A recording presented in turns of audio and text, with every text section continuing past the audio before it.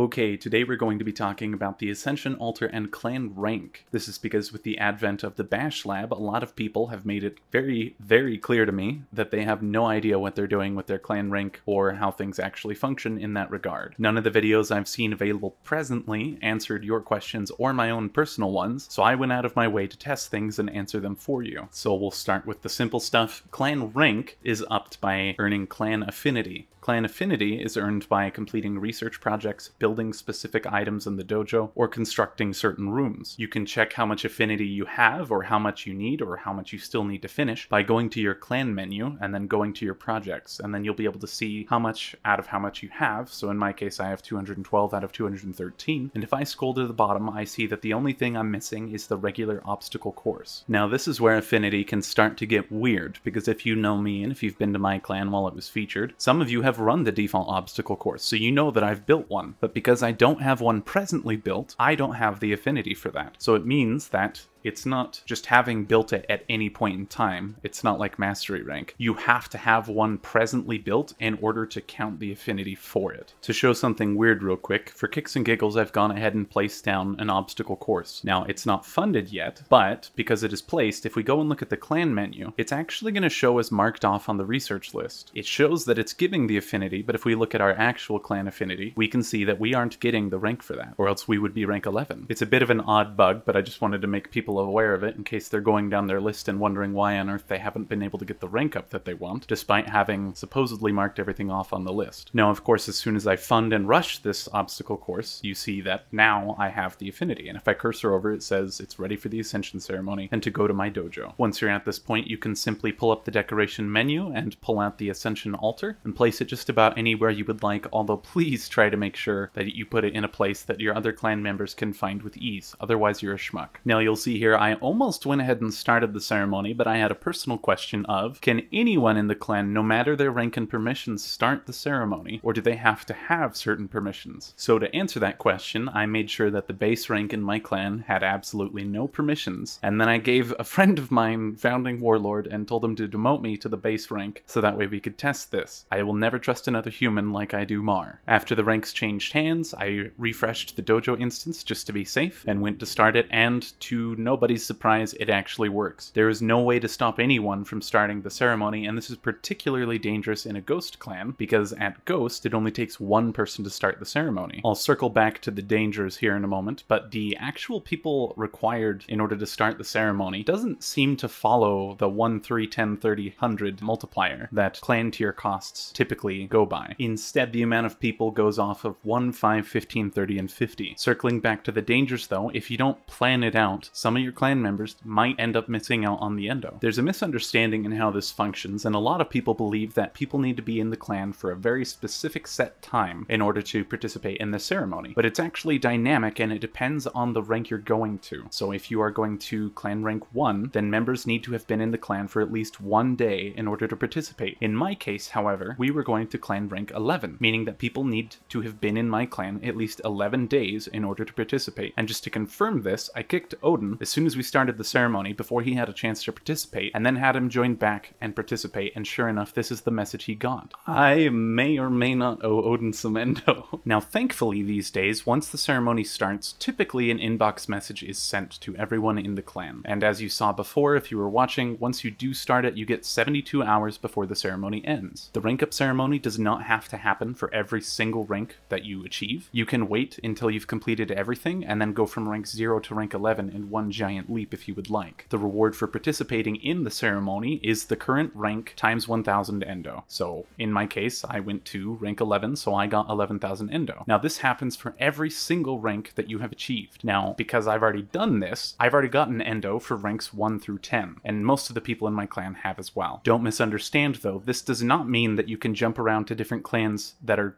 all going up to rank 11 and get endo from ranks 1 through 10 just for joining in on that clan and sticking around 11 days. Once a ceremony has occurred, nobody, past or future, can ever get endo for those old ranks ever again. Now let's revisit the bit where I talked about how you need to have a currently built room or structure in order for it to count for affinity. Now a common question that I've been asked, and something I was kind of curious about as well, is what happens after you've ranked up if you remove some of the things that were giving you affinity? And the answer is nothing. thing. So in my case, I went back and I destroyed the obstacle course that I had placed in order to rank up. I had actually done that in the middle of the ceremony, so before my ceremony had even completed, I destroyed what gave me the rank. That being said though, we still ranked up to rank 11, and then we are missing it. It just doesn't show exactly where our affinity is. And so in the future, we're going to get to rank 12 when things come out and make that possible. I'm going to have to rebuild that in order to get back up there, but otherwise you do retain your rank if you destroy things that got you there. It's just after that it's not really needed unless you're banking on another rank up happening anytime soon. I've also been asked a lot if clan rank has to do with literally anything besides getting the endo, and the answer is no. It has nothing to do with anything whatsoever other than EPing,